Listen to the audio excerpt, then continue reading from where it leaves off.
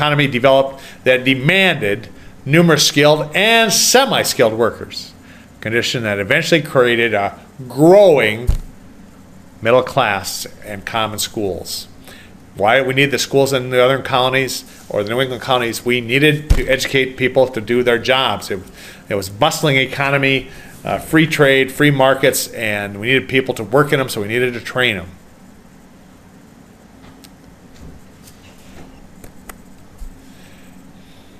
So the early laws for this time came the O Deluder Satan Act. Okay, and that you're going to get that here from the early laws, the O Deluder Satan Act, and this is number 17. You talk about what that is and why they passed that law. The O Deluder Satan Act. Let me come back here. You see here, the Middle Colony is very diverse in their inhabitants. Individual groups that established their own religious schools, and they believed in this apprenticeship model. So now, let's go on. Oh, I want to give you this too here about the northern colonies.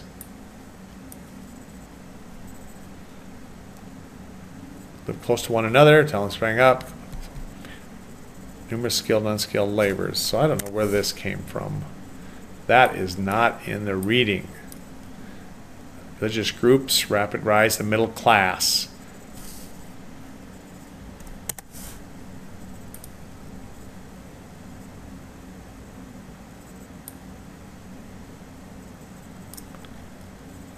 This is interesting, this religious perspective in the classroom.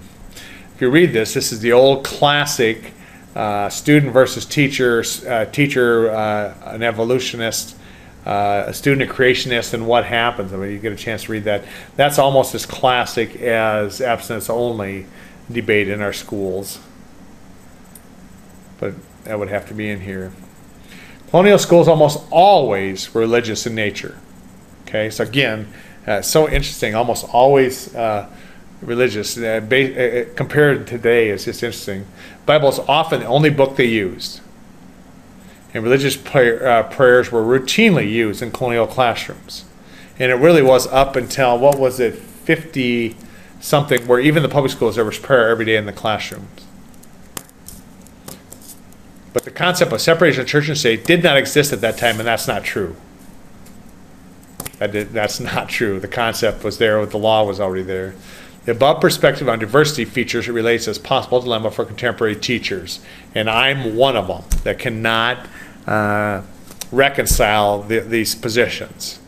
Again, I'm professing to be a man of faith in a country that's a country of faith. To stomp down religious freedoms in our schools is just beyond what I can stomach. And yet I would be very, in my position, my thoughts are very outside the norm in our country. And mostly because a small group of people with the perspective of these authors have taken control and beat that down that way. But just about every classroom had religion in it, and it was part of it here. And all classrooms. You don't have to write that, but I'm just saying it for you. So types of colonial schools. Well, first there was this dame school, sprang up in the colony, such as dame school, which was conducted by a housewife in her home. She, the writing school, which taught a child to write, a variety of church schools, and charity or pauper schools taught missionary groups. So I want you to tell me what each of these different schools were for here. This will be number 18. You have dame school, a writing school, church school, and charity schools. Those four things, what they were for, and that was just stated right here on page 37. Again, the reason I have you bring that in, I want you to hang on to that, and I have that for later, is what those different types of colonial schools were. Okay, a Latin, in 1635, a Latin grammar school is established in Boston. Why in Boston? Again, remember, because there were so many like-minded people there. The Puritans all settled there. They agreed on things. They could rally around to get the money to do this. First permanent school of this type was the United States. The grammar school was a secondary school. Its function was college prep. We're sending their preppies to college, and so we're going to prepare them for that. You got to remember, schools at that time was really about a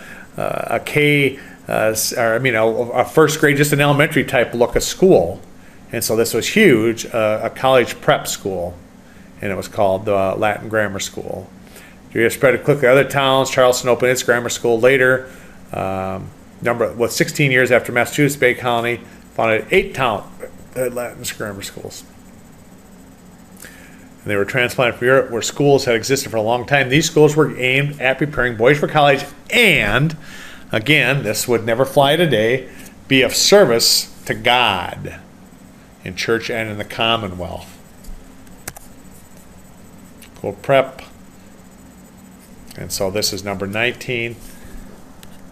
And you're going to put here a service to God and Commonwealth. Prep for college, serve God and the Commonwealth. The early American college, Harvard, first colonial college established in 1636, preparing ministers. Yes, Harvard, the anti-Christian faith school now at that time, was prepare ministers. And that's so interesting. If you look at all these, William and Mary, Yale, Princeton, King's, College of Philadelphia, Brown, Dartmouth, Queens College, all were very religious schools, all based on Christian principles, and all have turned completely secular and completely rejected that heritage. And not only rejected it in these colleges, but are trying to stomp it out and revise history to say that it wasn't part of their college. You go into those places now and try and find any remnants of that history of their founding that had to do with Christian faith, and I'm telling you, it's been scrubbed clean from their universities. That's how far they're trying to distance themselves from the Christian faith. And again, these colleges all were Christian-based and heavy emphasis on theology and the classics. An example of the extent to which religious motivated dominated colonial can be found in 1642 rules governing Harvard College, which stated, this is from Harvard, 1642, let every student be plainly instructed and earnestly pressed to consider well the main end of his life and studies is to know God and Jesus Christ. Now, I challenge you to go to Harvard and find any place that has anything like that now, even though that was the origin of their college in 1642 when it started. I'm telling you, I just can't reconcile that. It's just so weird.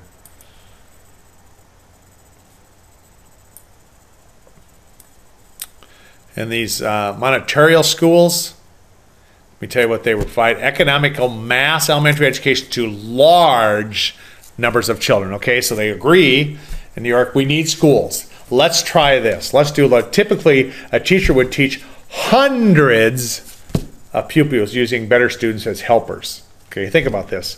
Hundreds of elementary students, because by then they realize we need a trained group.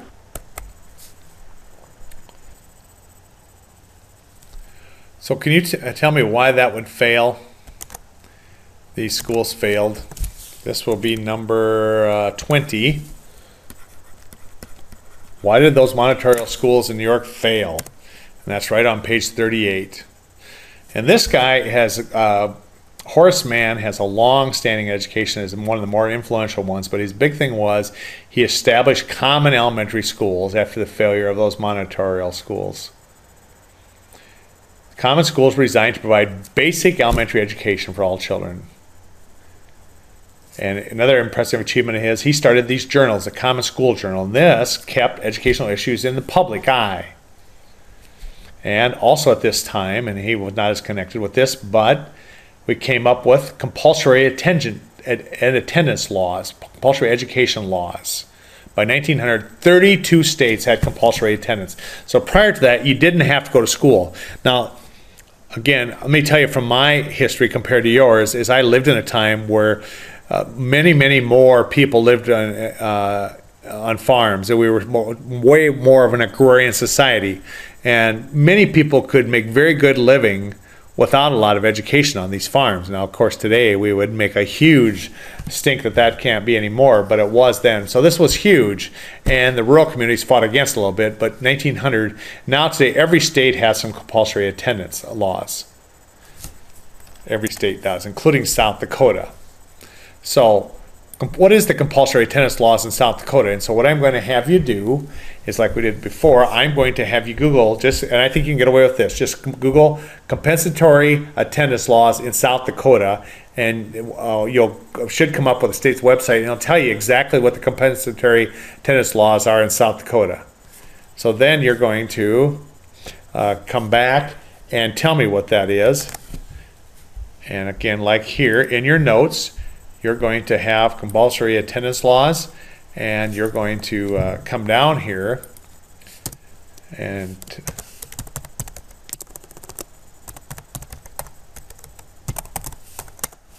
I didn't get that right, did I?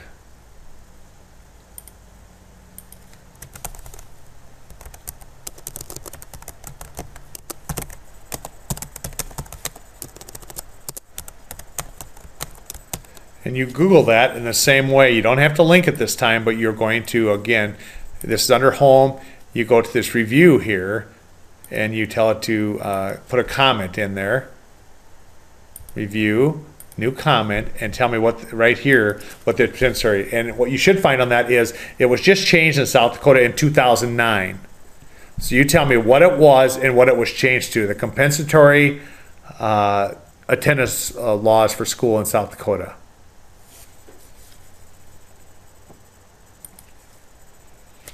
And that would be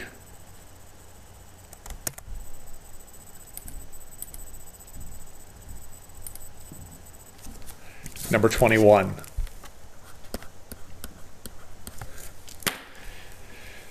Then this Barnard guy, oh, I know too, I want to tell you about financing public education. This is here highlighted. Was always been a challenge in America. And again, I assert to you, it's perspective of the authors.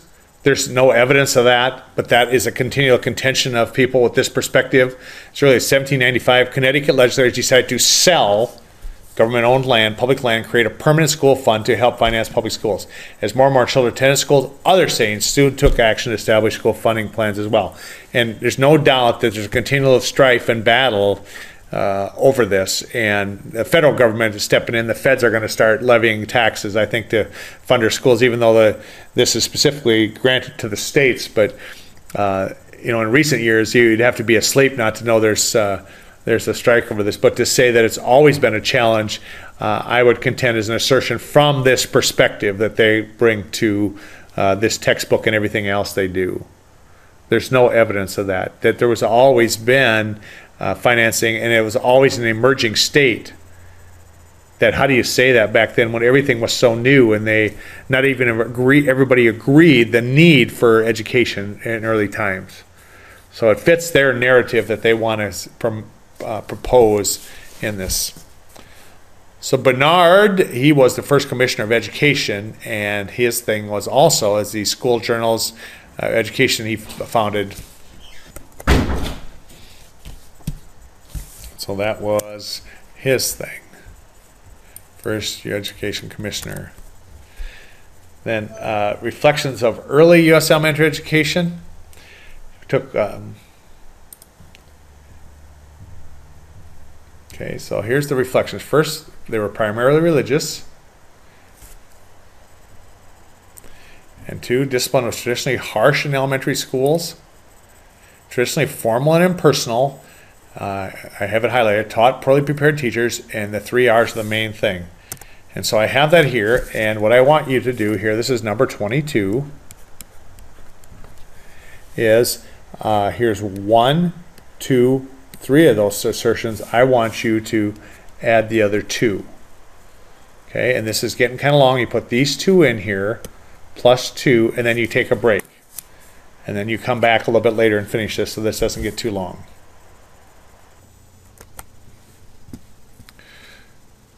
All right, hopefully you took a break and after we studied about the elementaries. Now, what is the need for secondary schools? Contemporary U.S. high schools have long and proud tradition, and you think of in our communities how important the schools were and what meaning it gave to our communities. We've lost a little of that in our bigger schools, but in our smaller communities, it was a huge part of the community life. So they've evolved from a series of earlier forms. Secondary schools were created to serve the needs of society at various points in the nation's history. So first of all, American academies, there was a need for more and better trained skills. That's what drove this. That's what drove high schools, and then eventually a more school beyond that is a better trained workforce. So Benjamin Franklin was the first one in Pennsylvania. The Franklin Academy, the American academies, all geared young people for employment. And that was a big step, that you would have schools that their primary focus was for employment. And the English classic school was the first high schools. And they taught like math and science and history. They were the first ones that were established around New England also. Again, that's still because they could agree. So many people the same. The Puritans were there. And junior high consisted of grades 7, 8, and 9. That came along in the early 1900s. Middle schools later than that, 6, 7, 8. And you cannot, none of you can remember when a junior high was grades 7, 8, and 9. But when I was in school, like in the Sioux Falls schools, that was middle school. The 9th graders were in the junior high, and only in the high school was 10, 11, and 12.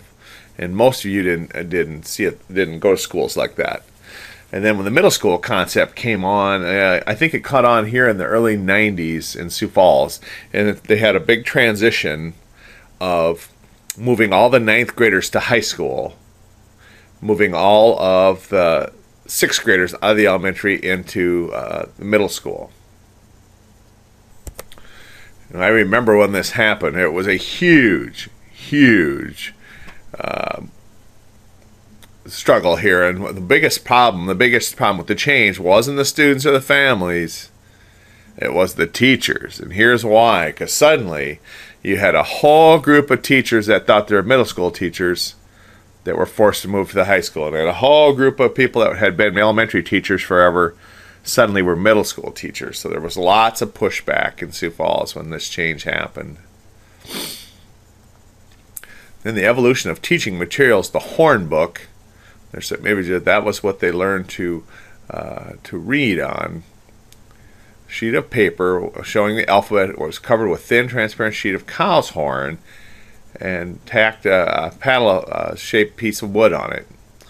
That was looped around the hole in the middle so that students could hang onto the horn books around their necks.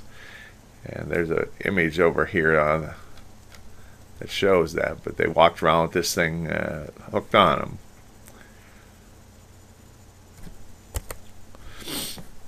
Then as paper became more available, the horn book evolved into a several-page book called a battledorn. Okay, because back then there wasn't, when we talk in this era, in the mid-1700s, there wasn't much paper or pencil, and so there was all kinds of other things. And the New England Primer was the next thing. Very few textbooks are available to them. Mostly the Bible is what was used, again, because they were concerned mostly with entering heaven, and so throughout this they wanted to educate people so that they could be closer to God, and so you needed the Bible. And a few books with history and geography and arithmetic. So the first real textbooks used in this were the New England Primer. First copies of this book were printed in England in 1600. Also printed as early as 1690 in the American colonies.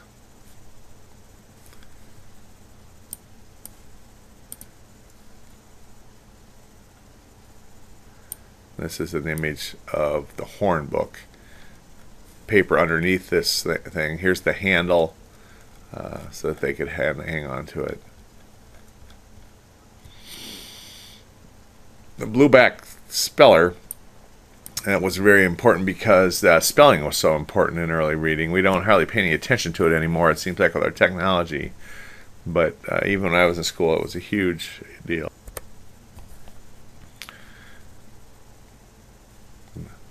By 1800, nearly 200 years after colonies established, schools, buildings, and teaching materials were still very crude and meager, and you can begin to see that here. Here's the New England Primer. Different books. And slates, about 1820, a new instructional device, the slate, was introduced in American schools. These slates were thin, flat pieces of stone framed with wood. The pencils used were also made of slate and produced a light blue legible line that was easily erased. This is the blueback speller.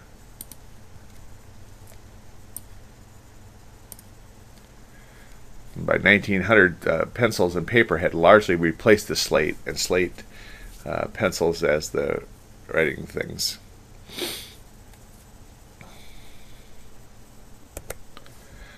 So I just grabbed a picture of the slate here. I Googled slate writing boards, and you've seen some of these, I'm sure, at some point, but that's what they look like. They're primitive ones. And then was the McGuffey readers.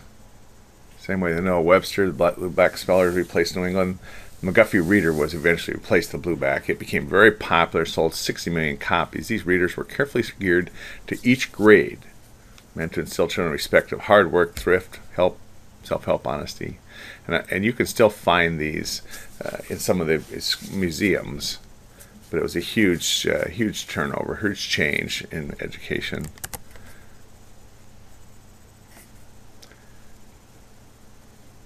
Private, often coeducational.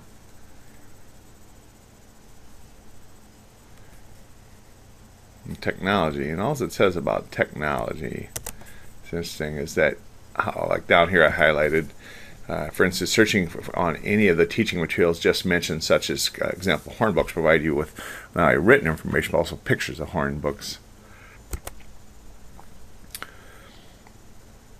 And one thing too that's changed here. But the big way technology has changed, and it kind of alludes to it here, is it has allowed students to have unlimited amount of information at their fingertips. When I started school in 1967, the purveyors of information in schools, as most places, were two sources: textbooks and teachers.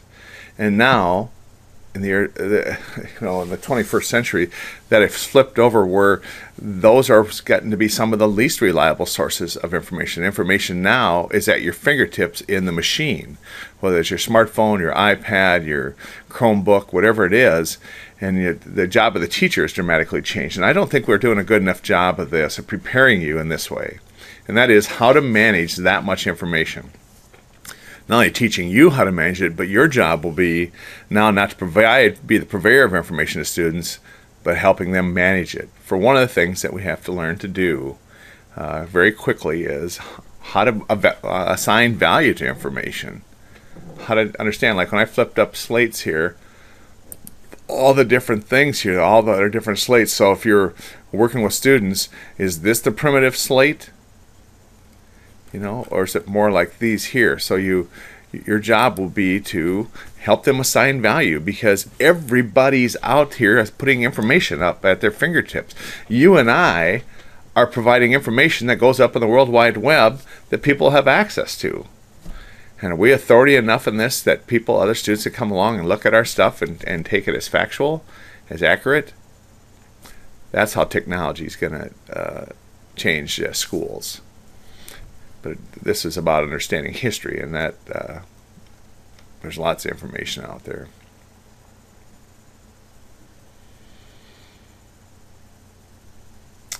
So early education for diverse populations, and this fits the narrative that these authors want to really promote. Sad but true that students of color, girls, students with disabilities have historically badly underserved by our educational system, and until relatively recently have often not been allowed to attend schools. And that's true. Education of African Americans, unfortunately, general efforts have been made only in this country to provide the education of African Americans. In the following subsections, we briefly explore why this was the case and discuss some early African American educators. So early church efforts, again, why the church got involved because they saw the need even for the slaves to be closer to God, to enter gates of heaven. So that's why the missionaries and the churches were so motivated to reach even the slaves. And here the earlier ones were French and Spanish missionaries. So people came from other countries to work with the slaves, to try and educate them. Then this thing of colonists had a way to overcome the idea of converting slaves. People of Christianity might logically lead to their freedom. So if these slaves convert to Christianity, will they become free? Was a kind of a conflict. The church governing bodies and the Bishop of London settled the matter by decreeing that conversion to Christianity did not lead to formal emancipation. And so there they were allowed to go on and work with the slaves. Now this is interesting. The organized church nevertheless provided the setting where a few African Americans were allowed to develop skills in reading, leadership, and educating their brethren. Often, African Americans and whites attended church together. And what's so interesting about that? Of all the integration, this is rarely mentioned, but this was the first true integration of African Americans, was in the American church, was in the Christian church. Nothing else was allowed to be integrated, but it was the first place, the first institution where they sat together and worshiped and learned and praised together, was in American Christian churches. But it's really downplayed. You don't hear that in our history. Eventually, some preachers who were former slaves demonstrated exceptional skill in spreading the gospel. The Baptists, in particular, by encouraging a form of self-government, allowed African Americans to become active in the church. This move fostered a growth of African American congregations, and it was a huge deal. It was where really a lot of the movement of the African Americans got their start was in the Christian church. In the early schools, one of the first northern schools established for African Americans was this Elias No in New York City. No was an agent of the Society of Propagation of the Gospel of Foreign Parts, and again, obviously church-related, where so much of this came from.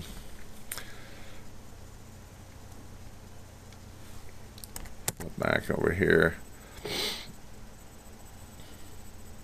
So the African Americans organized attempts to educate African Americans. Frederick Douglass emphasized vocational.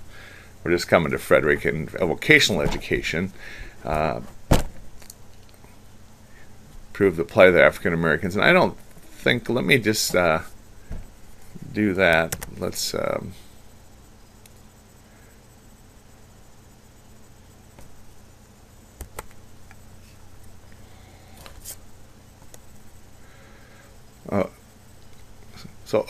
Douglas's thing was vocational education. It could greatly improve their life. He thought the previous attempts by educators to combine liberal and vocational education failed, so he emphasized vocational education solely.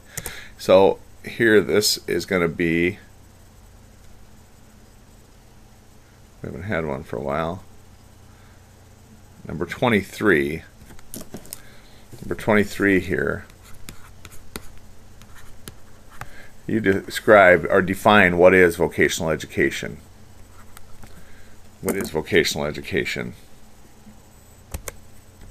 Because we don't hear a lot about that. It's starting to reemerge, vocational education. It was huge when I was in school, and then it went away, and now it's coming back in gangbusters. So Frederick Douglass knew the importance of that, and so he emphasized that. Then John Chavis,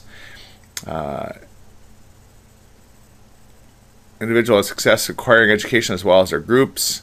His thing was became a successful teacher of aristocratic whites, and his white neighbors sent him to Princeton to see if a Negro could take a college education. Interesting, could take a college education.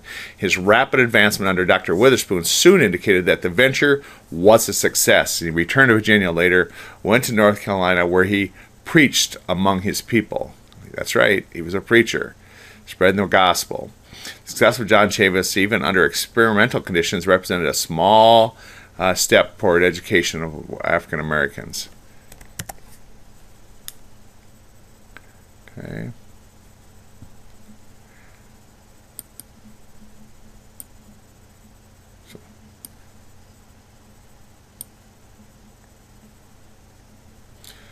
So Chavis, aristocratic.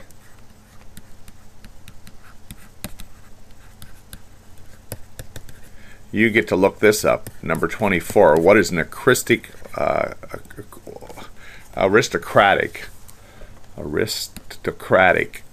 He said aristocratic wife. What does aristocratic mean? That'll be a good one for you. Okay. Prudence Crandall, young Quaker, established an early boarding school. Prudence Crandall had these schools. Let's see, where are they mentioned? Crandall finally. Oh, she let a colored girl into her school. She was white, and they weren't supposed to be allowed at school. And she was recruiting other ones. So finally, they petitioned the state legislature to enact a law would make it illegal to educate African Americans, and Miss Crandall was jailed and tried before a Supreme Court in July, and the court never gave a final decision because they found all kinds of defects in the way the case was presented. She continued to work in abolition of slavery for women's rights. So she was jailed for educating black children. Booker Washington, he's one of my favorites, was one of the early African-American educators who contributed immensely to the development of education.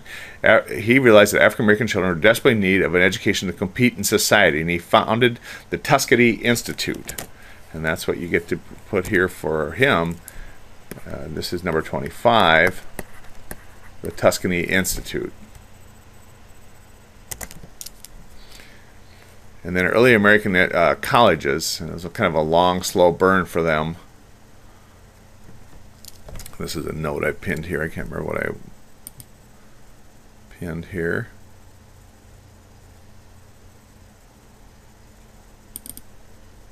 There. Yeah, a long, slow process here of this.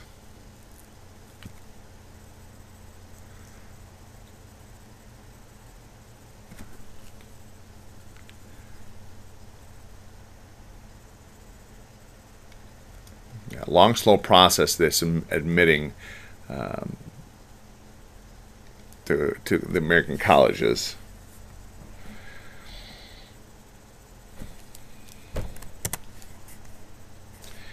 Asians are interesting, very interesting. The Asians. One thing, there's very little written here, and again, I think the authors take a leap here. If you just allow me to read this to you about educating Asian Americans. The Second World War brought about discrimination against Japanese Americans. The U.S. government placed more than 100,000 Japanese American citizens in internment camps, and in some cases confiscated their property. Did you know that? Have you studied that in history? That's exactly what happened. Is the President of the United States at the time decided that the Japanese were bad, so any Japanese that were in our country were rounded up and put in prison, and their stuff confiscated. I hope we don't have that again. I feel like we're headed towards that in our country, but it's a part of our history that's dark that nobody will admit. In the decades following the Korean and Vietnam Wars, a number of Asian immigrants to the United States had increasingly dramatically. Large numbers of Vietnamese, Cambodians, Laotians, and Thais have been included in this recent immigration. Although many of these Asian immigrants have experienced considerable success, the majority have struggled to receive an education and find suitable jobs. Many feel they have been discriminated against and have not received equal education, employment, and opportunities. And I'm going to contend here that's not true. That if you study the demographics of the percentage of people in this country that are Asian descent, whatever that number is, and then compare it to the number of people, the percentage of people that are imprisoned, number of people that graduate high school, graduate college, that they're way underrepresented in those, the things that you would say mark whether they're a failure or not. They have less Asian Americans on unemployment, less on welfare, less on government tolls, less dropping out. Percentage-wise, they're very successful in this country, and this is why this doesn't fit the narrative of this chapter that these authors want to tell. They haven't been discriminated against. They've done well for themselves. They didn't let any discrimination get in their way. And so it's very interesting they would contend that they've been discriminated against here because they're very successful, percentage-wise, and I forget what it is, about 12% of Americans are Asian descent, something like that. And yet, you know, way less than 12% drop out, way less than 12%, you know, are in prison, way less than 12% of them are in on the government rolls, on the government dole. So very interesting. And I say in this whole thing, they give one paragraph about it. So that's all I'm going to write here. For Asian Americans, they were successful.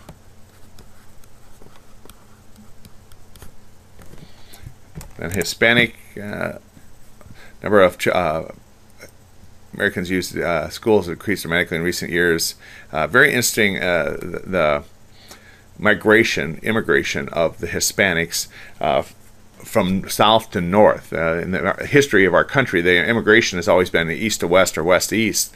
But these, for the first time, we have immigration from the south. It's really heavily. And down here, unfortunately, Hispanic American education did not develop as quickly as the majority of the population. This discrepancy is due, at least in part, to the fact that many Hispanic Americans are in lower income brackets that have immigrated to the United States without well-developed English skills and may have suffered discrimination. Like other minority groups in the United States, Hispanic Americans have not historically been afforded equal educational opportunities. Now, can I go again? This may set your hair on fire, but I'm going to contend part of that is that a big portion of them came here illegally or not documented. And what does that mean? Well, then they didn't go through any of the normal steps to become Americans. So they didn't learn English, and they didn't have standards like that. So they didn't learn the English skills. Everybody else that immigrated here went through this same process at Ellis Island to be immigrated into this country. So very interesting that they don't mention that in this discussion. And again, because, in my opinion, it doesn't fit the narrative that they're trying to tell here. And what the story that these authors are trying to tell is what a disgraceful educational system we've had, a very discriminating system we've had. And that's the narrative here, and that doesn't fit to mention that some are illegals. But the ones that came here legally and went through our systems have done well, are educated, and have done well. And then there's a whole section on educating women. And starts here with Emma Willard. She opened one of the first female seminaries in Troy here. And so I'm going to give you that. So this is number, here I'll get the population increase significantly. Struggle of population rapidly increase. Educational opportunities. Okay, struggle to receive equal education. So this is 22.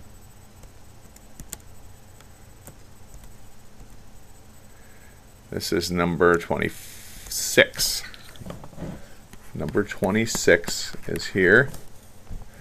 And what she started, and make sure you mention this, that she's from seminaries in Troy, New York, in 1821. That's what you put there. And Montessori, I know about Montessori because my kids went to a Montessori when they were young. And emphasize the independent work by children under the guidance of a trained teacher. And that's what my kids went to. Mariah Montessori had this idea that kids could kind of navigate themselves. And so you'd create a big room that has all these engaging activities, and the kids pick their own, and then the trained teacher works with them on how to do it. My kids loved it, and I thought benefited from that. And so that's what you put here. This is number 27. And Ella, let's look at Ella. Outstanding female educator. Ella, overcoming immense obstacles here, and a doctorate at the age of 50 under Dewey, and was appointed head of the Cook County Normal School. First superintendent of the gigantic Chicago public school system. So all achievements were unheard of for a female at the time. She's also elected the first female president of the male-dominated National Education Association. So let's give her that. First female of NEA. And that's number 28. And Mary McLeod Bethune, what did she do? She was one of 17 children born to an African-American parents in Mayville, South Carolina. One of 17 children. That poor mother. Okay. And here was her thing. She eventually started the Daytona National Industrial School for Young Negro Women and the Bethune-Cookman College, where she served as president. So that's what you bring in for Mary here. And number 29. And then number 30 you tell what is the 19th Amendment to the Constitution.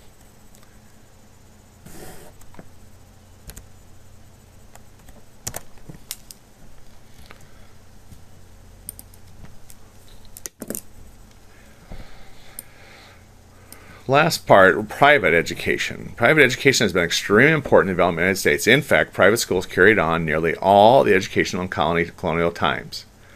Okay, private meaning Christian education or church religious schools. The first colonial colleges such as Harvard, William and Mary, Yale, and Princeton were all private institutions. Many of the early were, right here, religious affiliated schools. So interesting. And why this is so interesting to me is, here we are a couple hundred years later, and we have went the opposite, that they have done everything they can to stomp this out, to kick this out, to kick any people of faith or any mention of faith out, especially the Christian faith. So interesting. So we had this, the right to private schools to exist. In 1816, the state of New Hampshire attempted to take over Dartmouth College, which was a private institution. A lawsuit long out of this ultimately resulted in the U.S. Supreme Court's first decision involving legal rights, decided that private schools charter must be viewed as a contract, cannot be broken. Subsequent court decisions have confirmed the rights of private education in wide ways. Generally speaking, for instance, courts have confirmed that private schools have a right to exist, and in some cases have shared public funds as long as funds were not used for religious purposes, such as states' textbooks and transportation. When I was in school, even though I went to a private school, we used the buses. We rode on the buses with the kids and went to public school, came to school and went home from school. We had textbooks from the public school for our secular classes. But this doesn't happen anymore, and there's been some challenge to this in recent time that a lot of places aren't allowed to do this anymore. But I'm just going to say this, and again, if this sets your hair on fire, you can go tell the dean, and the dean can do with me what she will. But this, I think you're going to see the government come after these private schools again, and the ones that's going to come after more that isn't mentioned in this book is homeschool people. The feds want control of the school. That's the Common Core method, or Common Core curriculum that's came out. They're going to enforce this. They're going to force public school or private schools to do that. They're going to force homeschool people to do this. Can I flip back here? I just thought of something that I forgot to mention that I think is important.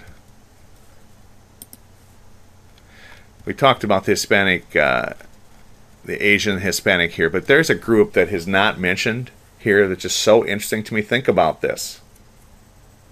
Think about this for me. What group is not mentioned here that is by far the most discriminated against group in our country? Anyone? Anyone? The Native Americans. If there's one group that we have a long history of discriminating against and oppressing more than any other, is the Native Americans, and that's not part of this discussion. I wonder why that is.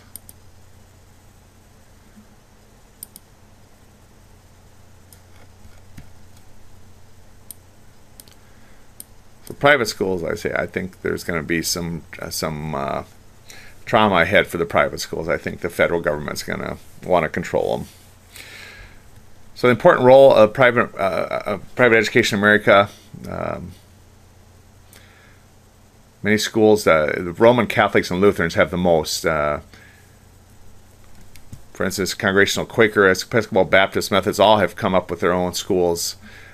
This, however, who eventually was elaborated was a parochial system operated by their respective denominations. So parochial schools.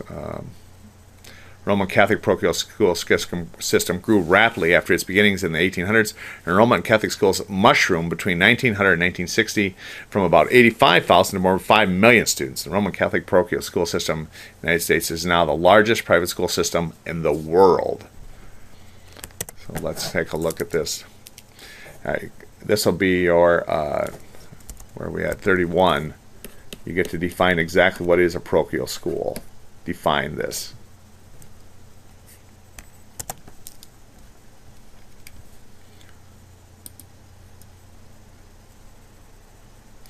Can I make another statement here about the private schools and the religious affiliated schools? And again, you want to disagree with this, that's fine.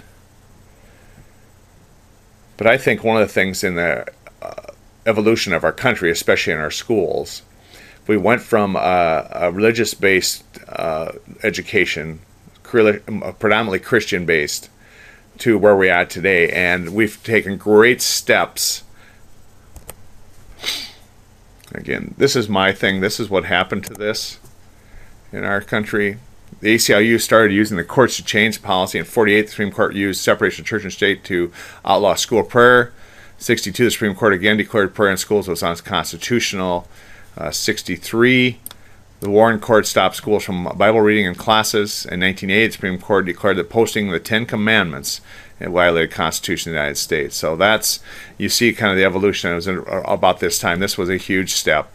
Prior to that was very not unusual. And again, you maybe agree that these, and there's lots of problems with it, but here's my contention, and this is what you can disagree with it, that as we push God out of our schools, the guns and violence and drugs moved into our schools to the point where we're at today. But it started here was this key turning point. Many people say 62 and 63 were the key turning points in our schools. And again, why I'm bringing this up is because of the evolution of religious affiliated schools, how that's really the origin of all of our education in this country, not only in our formal schoolings, but in our colleges. So many of these very, very, very well-known, popular colleges, origins were private, were Christian-based colleges. And so find that so interesting. So again, the last paragraph here is interesting. They go back to this thing of perspectives. Perspectives on education is challenging and changing world. Major theme, differing perspectives change to also apply to educational history. Historians approach the history from differing perspectives, and I say there's no hidden amount here of their perspective of it. And I'm sorry I push back on it so much. But here's a pretty good summary of the chapter you may want to visit. But there you have it. Chapter 2, History in a Challenging and Changing World.